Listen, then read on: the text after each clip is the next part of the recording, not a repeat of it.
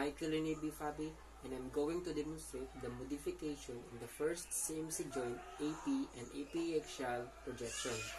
Patient should be positioned sideways at the end of the radiographic table with hand and arm fully extended.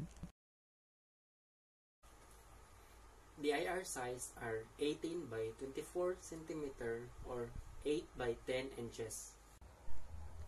Rotate your arm internally until posterior aspect of thumb rests in IR. Place thumb in center of IR and extend fingers. Robert method is perpendicular to first CMC joint. Lewis modification is 10 to 15 degree proximally along the long axis of the thumb and entering the first CMC joint.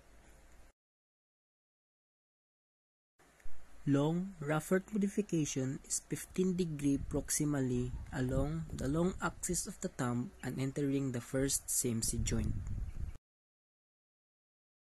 These projections are based of first metacarpal is demonstrated for ruling out Bennett's fracture. This special projection demonstrates fractures, dislocations, or pathology of the base of the first metacarpals and trapezium.